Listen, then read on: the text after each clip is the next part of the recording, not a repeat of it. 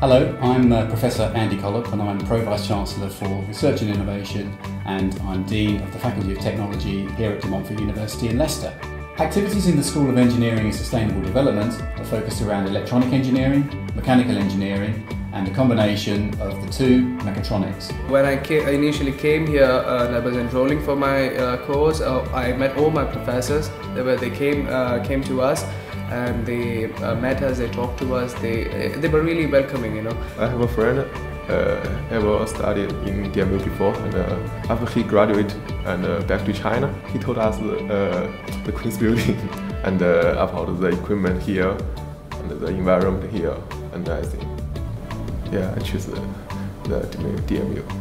Montfort University is a very multicultural environment and we have students from over 50 countries studying here with us. Initially when I was coming here I was really scared. It was a new place, I didn't know anyone, it was really pretty scary, but once I landed here and I started going around the place, I saw the place. Leicester I feel is a really friendly place and it really makes you feel home. City Center is very close to the campus and just to take 10 minutes walk. Leicester is a very friendly city and every people is all friendly to our international students. The whole of accommodation, the best thing about it is that it's really near to the uni. All I need to do is cross the road and I'll be into my room. It's totally cheap and really affordable. We have some fantastic facilities here at Montfort University. For example, we've just opened our brand new leisure centre, which is proving to be really popular with students. And we're just about to invest £90 million across the university in enhancing the student experience. My course has got some really good labs where you can actually do what you study in classes. It's a really good balance between theory and practical. You really get to do stuff yourself and it's really cool.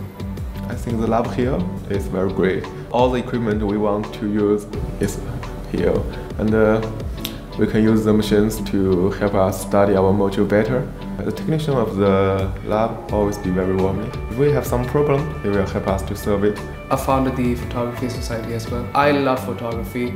That's what I do when I'm free. To bring all those people who have a passion for photography together, even I can learn from the other people, you know, get to see things in a different perspective. I like to go to the DMU Sports Center.